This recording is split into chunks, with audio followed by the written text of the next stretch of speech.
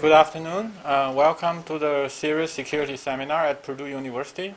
It's my great pleasure to introduce today's speaker, Madhu, from our neighboring institution, University of Illinois and Urbana-Champaign, where he's currently a faculty member there. Madhu received his PhD from the Institute of Mathematical Sciences, India, and spent 3 years as a postdoc at UPenn before joining Illinois. And his research interests are in verification and analysis of software with an emphasis on methods involving concurrency, logic, and automata theory.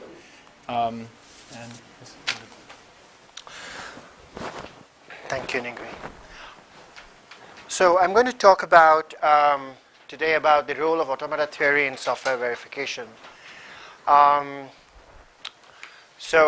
So feel free to ask me questions and stop me and ask me questions. I hope that's okay. So I'm going to talk about how automata theory theoretic techniques would be useful in software verification. This is joint work with Gennaro Parlato, who is a postdoc who has just moved to Paris, and Xiaokang Chu, who is a student of mine. But it also involves work I've done over the last 5-6 years with several other people. These are the more recent recent collaborators. Okay, so some background. It turns out that automata theory has played an incredibly important role in hardware verification. So the reason is you can easily model circuits as automata where the way the circuits are flipped, whatever they have stored in them is modeled as a state, and as inputs come, the automaton, the circuit reacts, giving output on the wires, and you can model them easily as automata. Okay, so clearly circuits are finite state machines, right? So they will naturally be they can be naturally captured as automata, and what people did was also captured specifications of your circuits. Okay, if you wanted your circuit to do a particular, let's say, addition correctly, you would specify that also as automata, because they are finite state machines and their behaviors are kind of behaviors of finite state machines. You can model that as automata. And there was this very important work by Amir Pnuli on temporal logics, where reactive systems were introduced, where you think about a finite state system not as computing, taking an input and producing an output, but rather as though it interacts infinitely often with its environment. The notion of temporal logics capture behaviors of reactive systems. And there was this beautiful theorem which kind of goes back to Buki in the 60s, but was more exploited by Vadi and Wolper, where they showed that temporal logic specifications can also be compiled into automata. There's special kind of automata which work over infinite words. So I presume that most of you are familiar with automata which work over finite words, but these are automata which work over infinite words. And the model checking problem, which is checking whether your circuit satisfies a temporal logic property, was studied by Clark, Emerson, and Sefakis. It actually won the Turing Award recently. And model checking essentially turns out to be emptiness of automata, because what you do is you take your circuit and you intersect it with the negation of your specification, and you ask whether that language is empty, right? And the reason why that works is that if it's non-empty, that means that there's a behavior of your circuit which does not satisfy the specification. So you would have found an error in your circuit. Okay, so model checking really is an automata technique, and it really scales to extremely large automata. We're talking about 2 to the 100 states. You can scale this up to about 2 to the 100 states automata using 2 techniques. One is BDDs, which was pioneered by Macmillan, where you had compact representations of your automaton state space using logical formulas and some normal form called binary decision diagrams. And then you had SAT solvers, which are Boolean satisfiability solvers, which can actually search a large state space nowadays, because even though SAT is NP complete, we have very good solvers for SAT. So, so given that, I mean, given 2 Turing Awards and a Gödel Award, it really automata really is the basis of model checking. It played a very important role. But when we move to software verification, it's not clear whether these pluses of automata still remain. The immediate plus that circuits can be modeled as automata is true, but you can't certainly model software as automata because the number of states in a software is infinite or unbounded.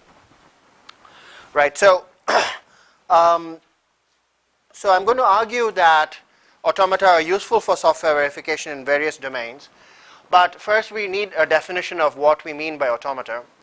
So I expect you think of automata as really DFAs or NFAs, right? We're going to move slightly away from that definition, and we're going to look at very, very generic notions of automata. So I'd like you to think about what are the salient aspects of an automaton. Forget the definition of an automaton. What does it really do? So what it really does is it's a finite description, right? Certainly an automaton has a finite description. It's a machine, right? So it's a finite description of an infinite set of elements. For word automata, which you're familiar with, it turns out that it's a finite description of an infinite set of words, which are the words accepted by your automaton, right? But it's really a finite description of an infinite set of elements. But that's not enough, because if you take a logical formula, right, you can also think of logical formulas as ways to express an infinite set of elements. Or you could take Turing machines, right? Turing machines also accept languages, and that's also an infinite set, right? But the most important thing is that automata come along with tractable algorithms, right? So, and Turing machines don't, general logical formulas don't, right? So automata come along with tractable algorithms. For example, emptiness of an automaton is typically, you would define automata such that the emptiness problem is decidable. Typically, inclusion is also a decidable problem. If I give you 2 automata and I ask, is the set represented by the first automaton a subset of the set represented by the second automaton? That's usually decidable. There are a lot of learning algorithms which you can usually use automata for. And these are algorithmic learning techniques where I have 2 people, a teacher and a student, right? The teacher has a particular concept in mind, and which is representable by an automaton. And it turns out that there are efficient learning algorithms for the student to get to know what this automaton really is, right, by asking questions of a particular kind, right? So automata are finite descriptions of infinite sets, right, with tractable algorithms, okay? And when we define automata over different classes of concepts, you will realize that they all fall into this category.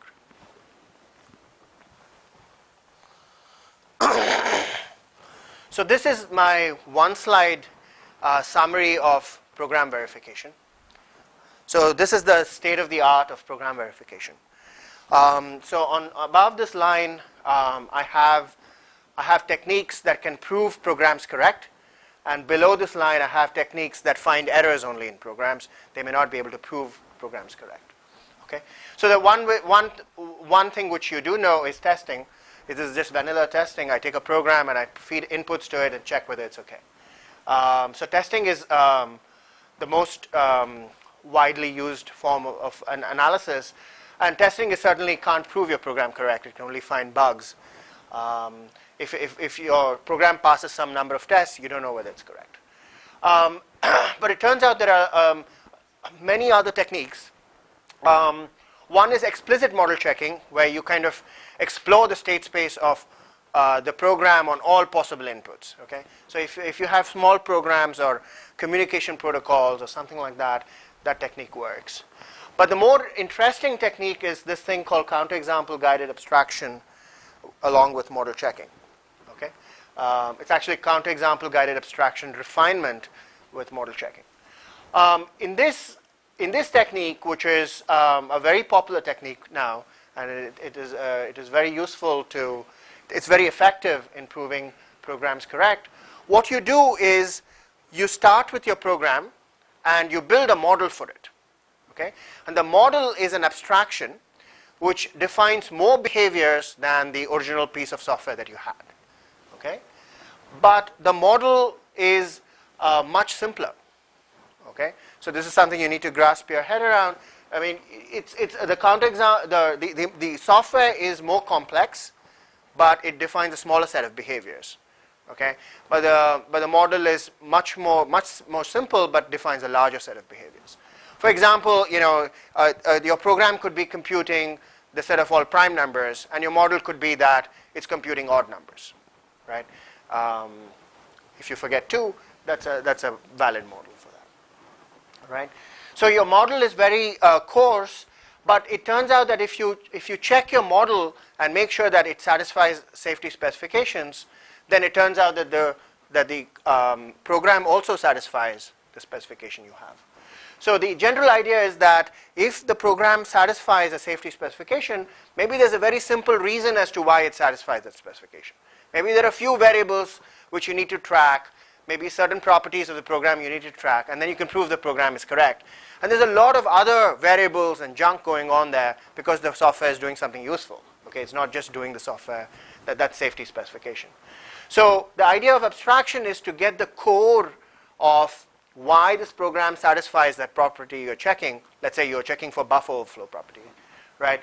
You extract that model and then you check using that. And this has been very successful because, so one success story is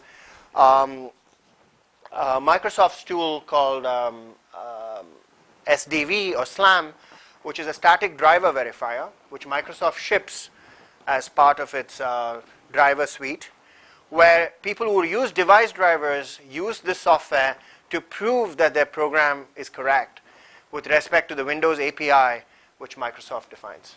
So it turns out that Microsoft, the Windows device drivers work with the kernel of the OS, and if you don't follow the API, your system could crash. Okay? In fact, most Microsoft Windows crashes and blue screens are because of third-party software which interacts wrongly with the kernel.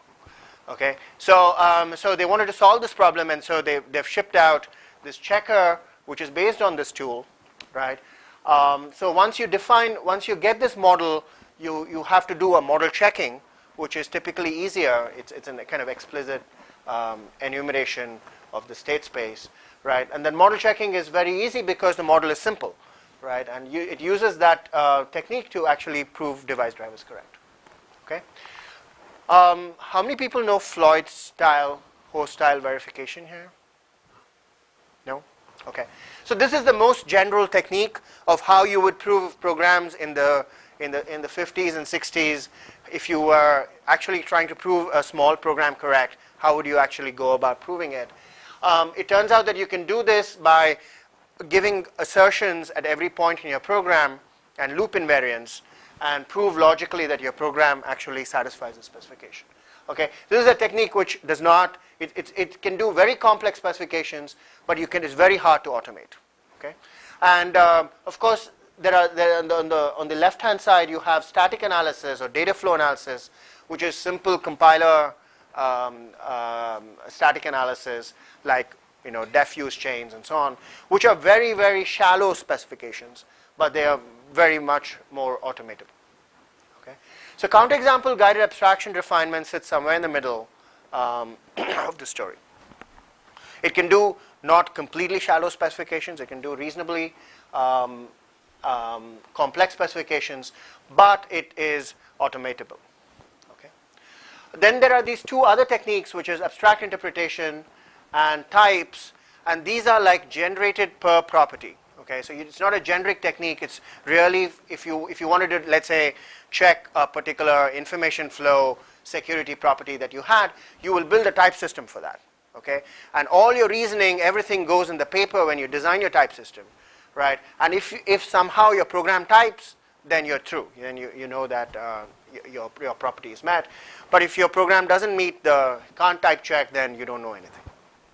Okay. Below there are two I forget this one. This one is the most important one.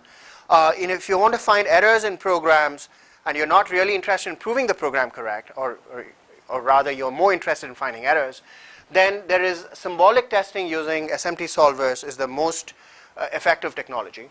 And there are Microsoft tools again which can do this, called PEX, which is available in Visual Studio now, right? So it'll work for any .NET language. And the idea is that you do code coverage of your program, and the way it works is that it takes paths in your program and feeds the constraints on the path to a logical constraint solver and checks whether that path is feasible. So it will generate a test input which will drive you down that path. And using this technology, you can actually kind of get code coverage. And this is very, very effective in finding bugs. Okay. So the most important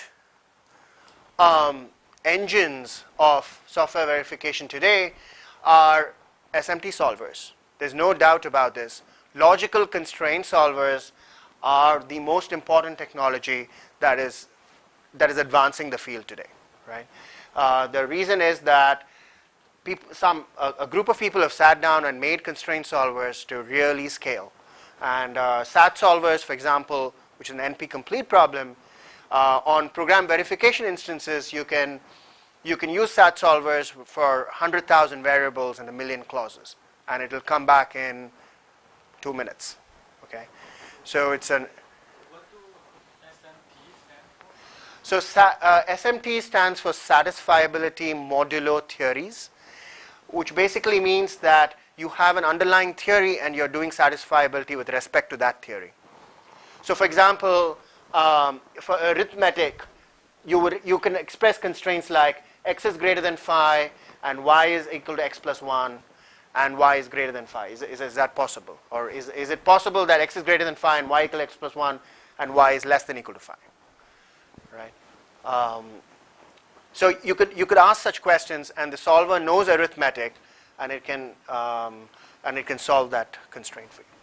So there's not only arithmetic, there's linear arithmetic, there's arrays, there's heaps, a bunch of logics which you need for program verification have been put together as constraint solvers.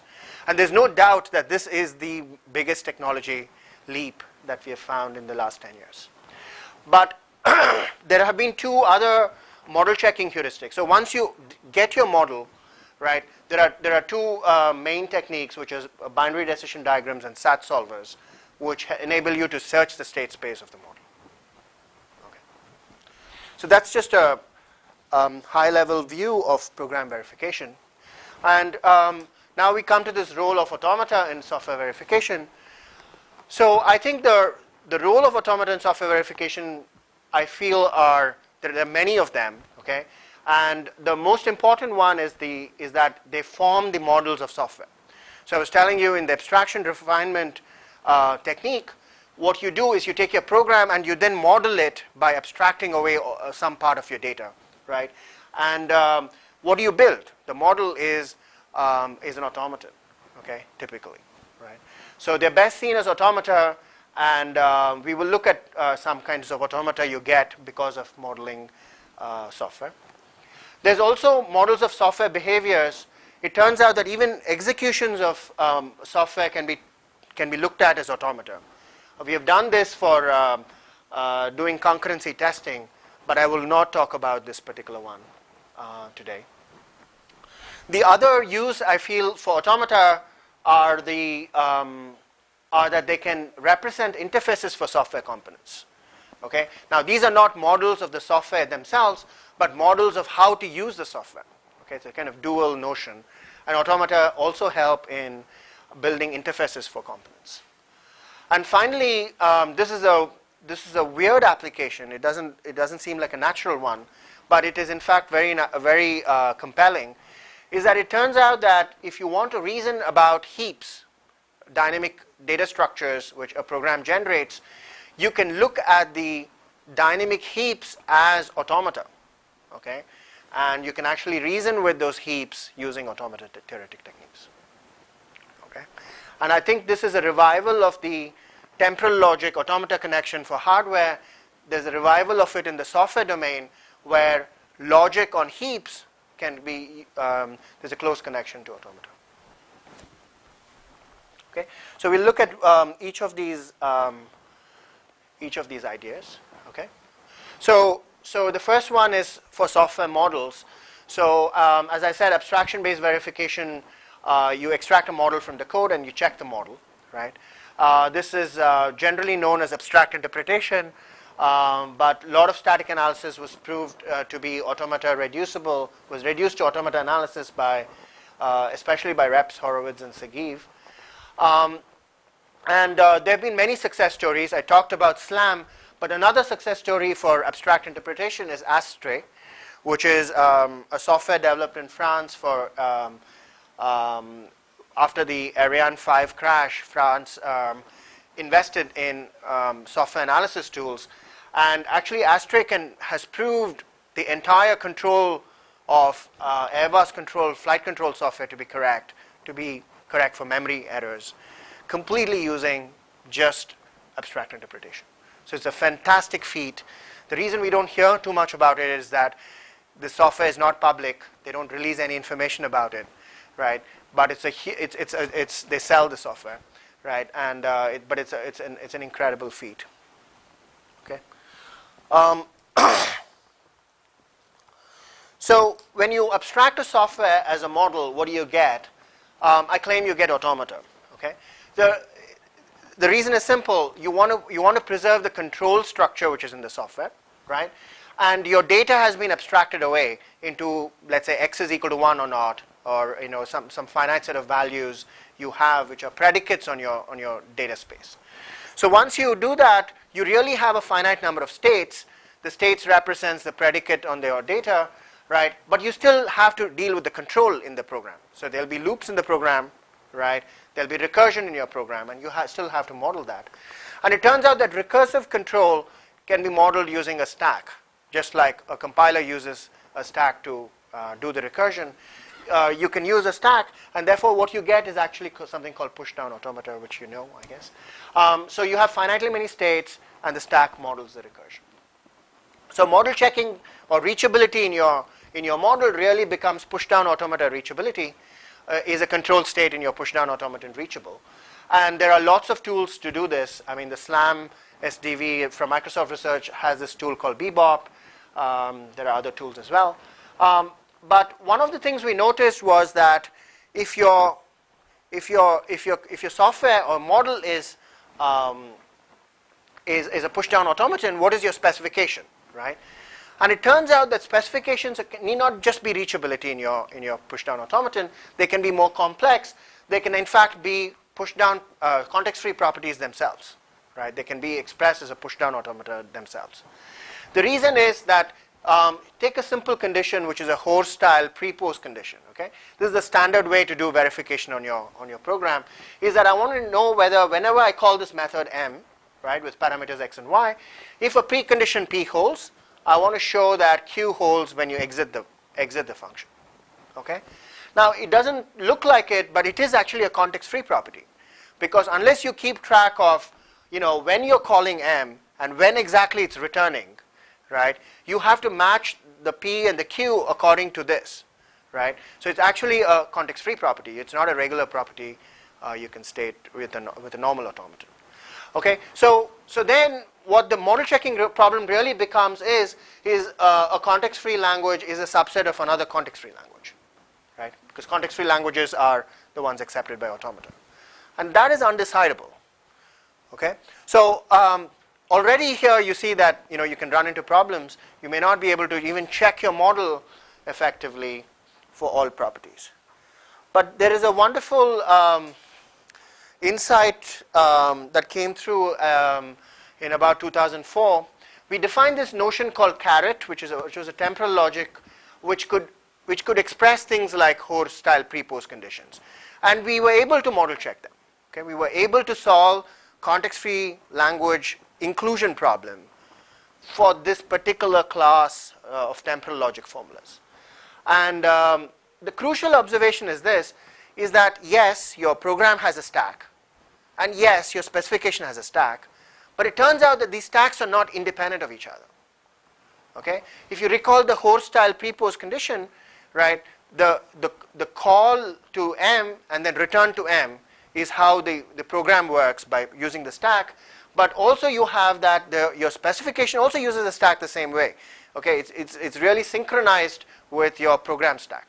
Okay, and it turns out that that gives you actually decidability and actually efficient algorithms to do that. Okay, so we generalized this notion and said, okay, what are these context-free languages? And then we defined this thing called visibly push-down automata, which I think is an automaton model worth knowing, independent of whether you're interested in verification or not. Okay, so consider push-down automata where your input alphabet, right, is divided into three parts: call, return, and internal. Okay, every time you see a call letter, you must push into the stack. Okay, so the push-down automaton does not completely control when it pushes and pops from the stack. If it reads a call letter, right, it must push into the stack. If it sees a return, it must pop from the stack. If it sees an internal, it cannot touch the stack. Okay, so the input determines how you use the stack. Okay, so this is good because then we can define the program behavior and the specification behavior over the same alphabet, and then they'll synchronize because they're working over the same words.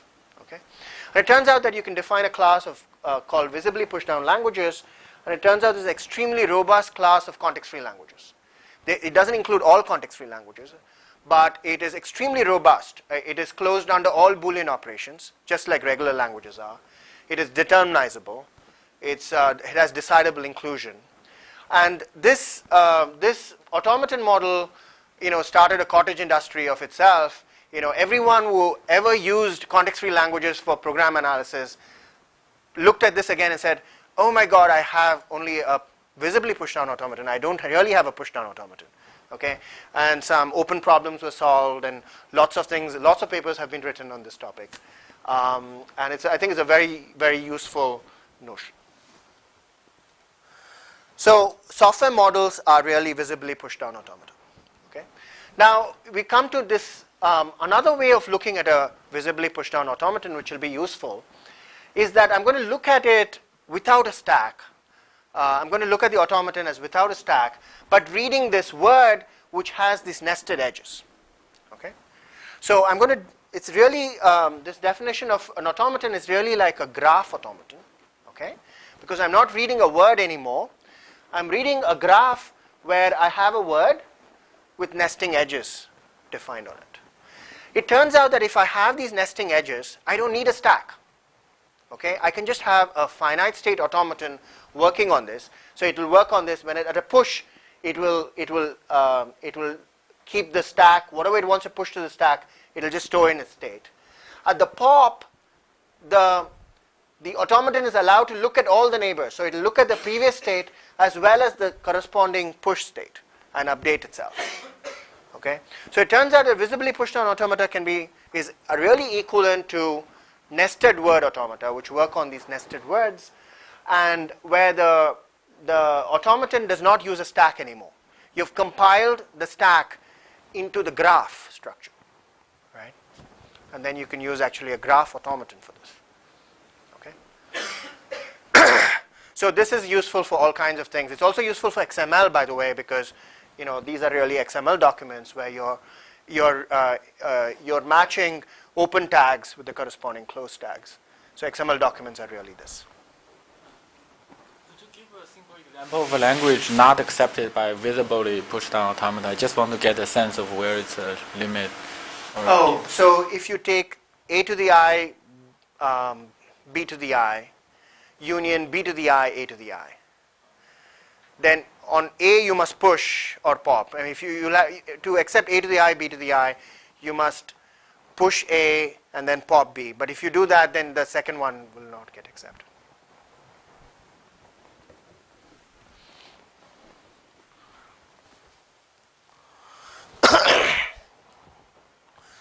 So when you model sequential programs, you get visibly push-down automata or nested word automata. But when you move to concurrent programs, you have many processes, and each of them has recursion, so they have their own stack, and so you get multi-stack automata. You have push-down automata which use multiple stacks, and emptiness is no longer even decidable. I mean, forget inclusion and things like that. Even emptiness is undecidable. So there have been actually various under-approximations of concurrent models being proposed. One of them is bounded context switches, is that you assume that your concurrent program, you're running it only under schedules which run one process and then switch to another process, but then where the number of switches is bounded by a fixed constant k. It turns out that if you do that, then you get a decidable emptiness problem, but it's an under-approximation. You're not searching the entire state space of the model. You're just searching it for a fixed k, the number of k context switches. But it turns out that most errors occur within k context switches, so it's still a good approximation. Right. I won't go into this. It also turns out that once you build these models, you can actually build very efficient BDD-based model checking algorithms, right? So we have a paper which actually does all those models. You can write. We have a formalism where you can write a model checker using, in about 2 pages, you can write down your model checker. Okay, I won't go into that, but it turns out there's a high-level logic to write your model checker. So you can, in 2 pages, you can write your model checker, and this actually beats all the model checkers out there, which have been written in C and Java. You can actually beat it just using a 2-page formula. Okay, but you can write uniform model checking tools for all these models, for bounded, for concurrent models, as well as sequential models. So I won't go into this one. It turns out that there are many under-approximations of known. Okay, so one is k context switches, which I talked to you about. We extend it to something called k phases, where the restriction is this, that the push-down automaton with multiple stacks is such that in every phase, it has only k phases, and in every phase, it can push onto one stack. It can push onto all stacks, but it can pop only from one stack. Okay, it's a generalization of k context switches, because k context switches means you have k phases, and in each phase you're allowed to use only one stack, because you're in one process, right? It turns out that k phases is also decidable. There are weird classes of multi-stack automata which are decidable, extremely weird. Okay, there's one called ordered. Okay, so here's a push-down automaton with k stacks. Okay, n stacks. Okay, and the stacks are numbered 1 through n. Okay, and the restriction is that you can push into any stack, but you can pop from the first non-empty stack only. Okay, and it turns out that this is decidable. Okay, so extremely weird classes of multi-stack automata are decidable, and we also studied software where the processes can communicate using messages. So if you can communicate with messages, let's say FIFO queues, then your automaton model then has a queue. Okay, not only has a stack, it also has a queue. Okay, and again it turns out there are very weird decidability results on when automata with stacks and queues are decidable. Okay, I won't go into all that. Each of them is a paper, right? But the uniform property is that extremely awkward definitions and very fragile. If you change one of these and say, okay, maybe I can push and pop from the stack, maybe I can do that, then the whole thing breaks and you'll get undecidability. Okay?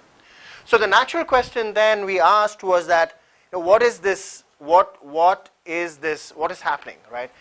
There are so many decidable classes, and there is so much awkwardness. Is there a robust common principle that explains why automata have decidable emptiness problems? Okay, and the reason I'm telling you about this today is because we have an answer. We have a general criterion that kind of uniformly describes many of these results, almost all the results that we know. And the answer is, in one line, is that all these automata classes which are decidable, it turns out that you can actually simulate them using graph automata. Graph automata is similar to the nested word automata I talked to you about. But you can simulate them using graph automata where the graphs have a special structure called bounded tree width. Okay? And it turns out that if you can simulate it with a graph with bounded tree width, it has a decidable emptiness problem. And all these classes are really trying to do that. Okay? So we have a very general result. And the graphs looks like this. For nested words, I told you the graphs have nesting edges, which model the stack. So you can model stacks using a set of nesting edges. And if you had multiple stacks and you were looking at a concurrent run of a program, then you can model it using multiple nesting edges. So the red is for process 1 and the blue is for process 2. And then if you had messaging, then what you have are, let's say, 2 processes. Okay? They have their local stack, which is modeled using these nesting edges. And then they have message edges, which go from a process to another. Right? So this is a send. This process is sending a message here, which is being received at this point. Okay, they don't cross because it's FIFO.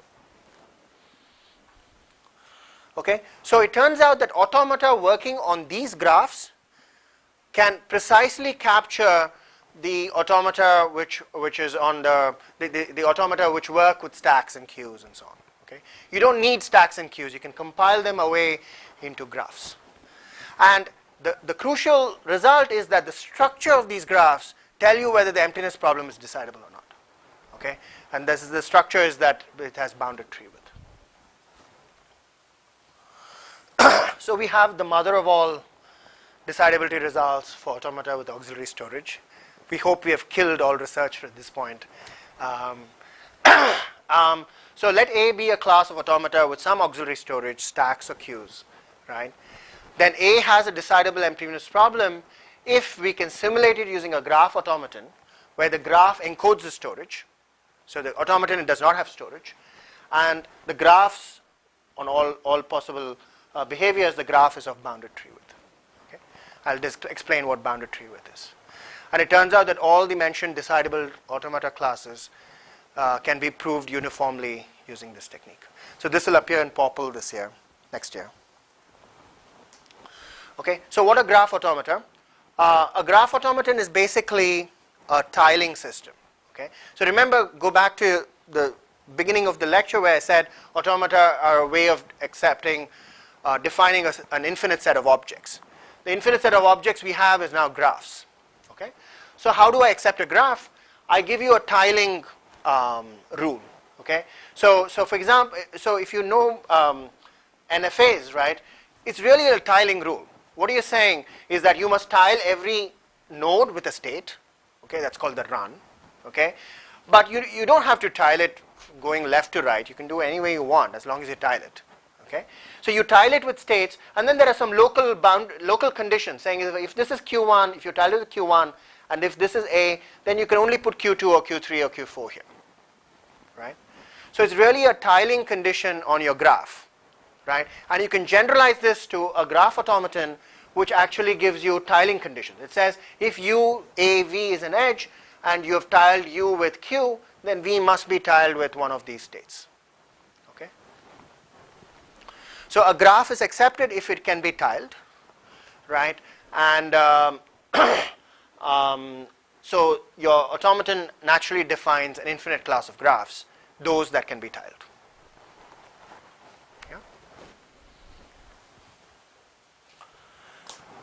So that's what graph automata are, right? And what's bounded tree width? It's a very technical notion. It was discovered in graph theory by Robertson and Seymour in a very fundamental paper on minors. But essentially, what it is it's a number. Okay, given a graph, it's a number which represents how close the graph is to a tree. Okay. Now, how do you define it, right? So the idea is that suppose this is your graph, right? Then I'm looking for a tree, okay, where every node in the tree is a bag, has a bag of vertices, okay? So this node has A, B, C, those 3 vertices there, okay? And I have a tree with these bags, okay? And the idea is that every edge must be in a bag. So if I take CB, there must be a bag which contains both C and B. Okay, and all bags that contain a particular vertex must be connected. So if I look at C, these bags have C, right? And there's a connected, right? So you can't use C again here without using it here. Okay. Now it's a weird definition, but it turns out that it kind of corresponds to how close it is to a tree. So the width, the number, is the number of elements you need to use in your bags, minus 1. Okay. So this is called a tree decomposition. So find the tree decomposition which uses minimal bag sizes. That gives you your tree width. Okay. Yeah. So if you have a bag, then all the edges must actually exist in the graph? No. They need okay, not. So it can be a superset. Yes, it can be a superset. So the tree width of a decomposition is the largest bag in the tree, and the tree width is the minimum over all tree decomposition of the tree width of the decomposition, minus 1. Minus 1 is just a technicality. So the tree width of a tree happens to be 1, okay, which is why 1 minus 1. You need 2 elements per bag. So tree width of a tree is 1. The tree width of a cycle is 2. Okay, it turns out that what you need to do for a tree, okay, I can explain this actually in a different way, this decomposition. It says how many fingers do I need to construct this graph, okay? So I have ABC, I have 3 vertices, okay, and then I can draw edges between whatever I have, okay? So I draw AB, I draw AB edge, BC, and AC. So I have this, right? So I have 3 positions, 3 fingers on this graph, right? And then I can remove 1 finger and add one other finger, okay? So I can take my hand off A and then I add E, and then I can put edges between the vertices that I have, okay? So that's the intuitive description, and it turns out that so for a cycle the tree width is 2 because I can put in edges in a cycle by just going forward. Right, but in the end I must connect the first vertex to the last, so I need to remember the first vertex. So I need 1 more vertex I need to keep so that I can put it in the end. So I get tree width 2. Nested words of tree width 2. In fact, that's why pushdown automata have a decidable emptiness problem, is actually because they have width 2, okay, a bounded width. It turns out that what is not of bounded width, if you take the set of all cliques, a k clique has width k minus 1. Okay, if every vertex is connected to everything else, you can't really take off something.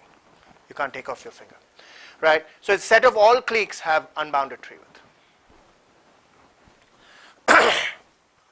And the theorem is that all these graphs, if you look at the restrictions which you put in order to get decidability, it turns out that they are bounded tree width. Okay, for example, if you have only bounded number of context switches, the tree width is order k, right? If you have k phase, it's 2 to the k, and so on.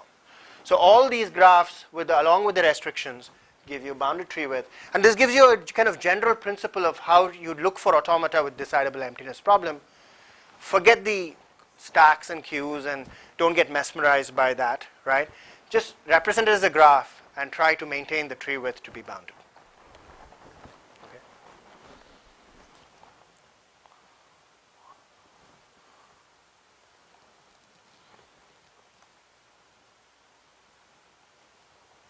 So I'll skip this result, the details of this, and move on to the next one. So the summary of the first thing is that if you want to build models using abstraction from software, then you get automata. So very, very, very natural application of automata theory. But the automata can be very complex. In order to capture the intricacies of your software, especially control, you need to have stacks, you need to have queues, you need to have distribution, right? But we have a general result which tells you when these models will be decidable, and also build the appropriate algorithms for them. So the next thing I want to talk about is automata modeling interfaces. And this is slightly different. It's the dual notion where you're not trying to model the software, but you're trying to say, how do I model the environment on which the software assumes? Okay, so for example, this is the environment for a particular Java class in java.security. So it turns out that this class has methods, right? These are the methods in the class, right? Init sign, init verify, and so on. And it turns out that the class kind of assumes that you will use it in this particular way. Okay? So you must first init verify or init sign. You must initialize one of them. And this is the verify mode, and this is a sign mode, right? You can switch between them using init sign and init verify, right? But here, when you're here, you can update verify or init verify. But when here, you can't verify. You can only update sign or init sign. This is some cryptographic protocol. Okay? It's a cryptographic class, right, where you can sign and verify. So given a Java class file, these restrictions on how to use this file, this class, is usually given in terms of English comments in front of your file. And what we'd like to do is actually mine this specification from the code automatically, because then we can verify the client classes whether they actually conform to these. If you don't follow this protocol, it will give you an exception, and your software can crash. So automata serve as extremely natural models for interfaces as well, right? And once you mine these interfaces, you can actually have. So we did this using automata-based learning. So I told you that automata also gives you learning algorithms. So using learning, we actually were able to synthesize interfaces for Java classes, right? And but once you mine these interfaces, you can also use them for other things. So we've used them for compositional verification, where if you're checking A parallel B, checking both together, A and B are complex programs working in parallel, computing verifying A parallel B simultaneously is very hard. So what we do is actually synthesize an interface I, such that A generates, so the I captures the interface between A and B. Okay? So A is very happy with I in the sense that it can meet I, it conforms to I. And B with I is also safe, right? So it turns out that you can generate interfaces which are much smaller in size than A or B, and by doing these two checks, since each of them involves only A and I or B and I, you can actually do this much faster than normal model checking. Okay? So this is this also uses learning theory of automata. Okay? And finally, I come to this this topic of how to use automata for logics on heaps. Okay? By heaps, I mean dynamic data structures created by a program. So think of lists or trees or binary search trees, and so on. So as I told you, SMT solvers are logical theories, automatic theorem provers for certain kinds of theories. But it turns out that logical reasoning for heaps don't really exist. Okay, the technology for reasoning with even trees is not there. Okay, so it's very complex because of several things. One is that the domain of which you're dealing with is an arbitrarily, it's not bounded. Okay, you're not looking for k integers, right? It's a dynamic data structure. If I say, is there a list which satisfies this, I have no bound on the size of this list. And it also turns out that any logic which works on data structures requires quantifiers, because even if I want to say a list is sorted, right, I need quantifiers in my logic, because I want to say that for every x, this x and successor of x are sorted, right, or is less than equal to the successor. So you need a quantifier, and it turns out that most of these logics do not support quantifiers. Okay. Not only that, I want a data structure, but I also want to reason with the data contained in the data structure. There could be integers in your data structure, like a binary search tree has integers in your data structure. And you have to reason with that too. So you have to really combine graph logic, right, with the data contained in the nodes, which are integers, right? And it turns out that there are no general combinations of logics which have quantifiers. Without quantifiers, all these logics are combinable. You can take arrays of rationals or whatever you want, and they're combinable because of this general Nelson-Open combination, which allows you to combine quantifier-free theories But if you have quantifiers, you're dead. You can't do combinations.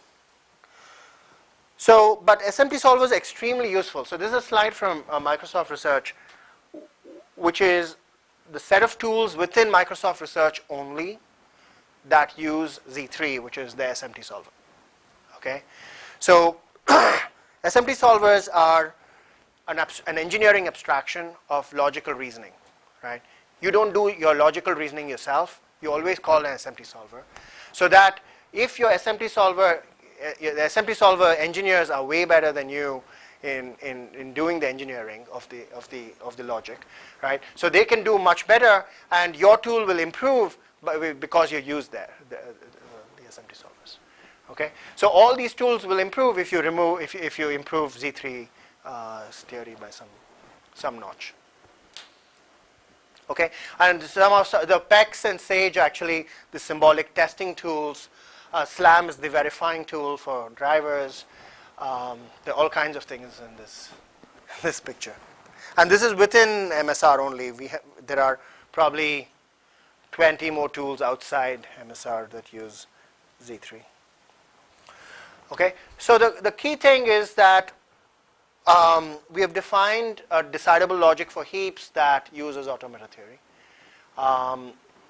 And again, the idea is very simple, is that if you're talking about an invariant in your program and you're saying the list is sorted always till this pointer, okay? You have a list and you have a pointer into the list and you're saying from the beginning of the list to this pointer, everything is sorted, right?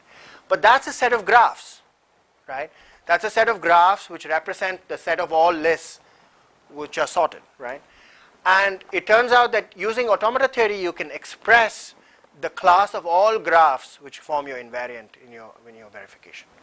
Okay, so automata can express infinite collections of heaps. Okay, and this is not a new idea. It was actually an old idea by Muller and Schwarzbach, where they showed that you can actually do this, but they didn't have the underlying data theory which they can combine. So, for example, the binary search tree is you'd like to state such a property, right? You would say for every y1, y2, right? If y2 is in the left branch of y1, then the key is less than that, the root. And if it's in the right branch, then it's greater than or equal to that. And you'd like to say such a property and ask this SMT solver, is there a tree that doesn't satisfy this or satisfies this?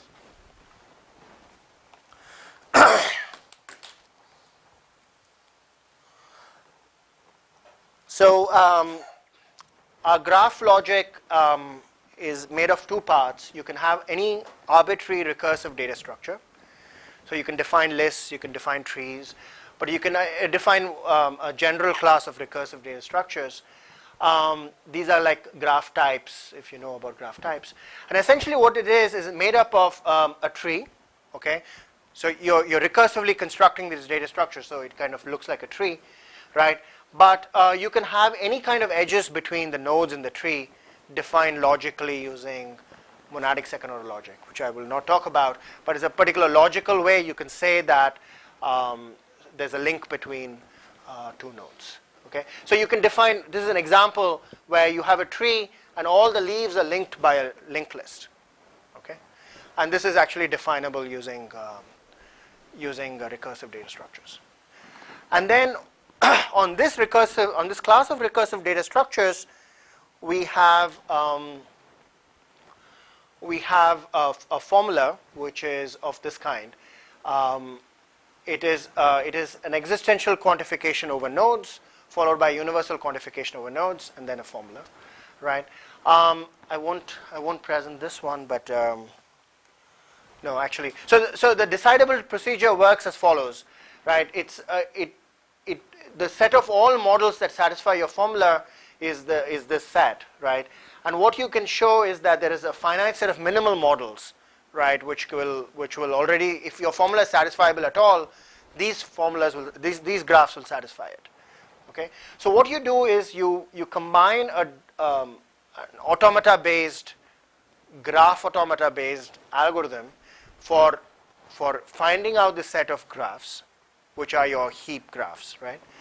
And then you take these graphs and feed them to your Z3 or some integer solver asking whether is there a way to fill these data structures with data so that I can actually find a model. If this does not happen, if you cannot, then I know the formula is not satisfiable because I've pulled out the minimal models according to this satisfiability relation. Okay, it's more complex than that, but that's the high-level idea. So we have a syntactic decidable fragment as well. I won't go into it, but basically there are elastic relations, where elastic is a technical concept, and there are non-elastic relations, and the syntax is defined with respect to that. But what it is really a powerful SMT theory for heaps, right? Which uses automata to deal with the graph structure, right, of your logic, the nodes and how they are connected, how the pointers connect them, and then using this small model theorem, you combine it with an integer theory, right? And this is probably the first the most general SMT combination of combinational theory I know for heaps. Right? So this once you have such an SMT solver, you can use it for all kinds of purposes. For example, you could do input generation, symbolic input, test input generation, where you're actually feeding in as inputs heaps. Right? You can say, is there a binary search tree which will make this program execute in some assertion failure. Okay, so I'm done. So the main thesis that I want to propose is that automata theory will play a key role in software verification in these kind of four domains. One is that it can model software very naturally. It can model software executions naturally. I didn't go into that, but it turns out you can do that too. It can model interfaces for software components naturally, because the method call interfaces, and is also very useful for deciding constraints on heaps. Okay, so I think these will be the key algorithmic techniques driven through automata that will play a role in software verification. Thank you.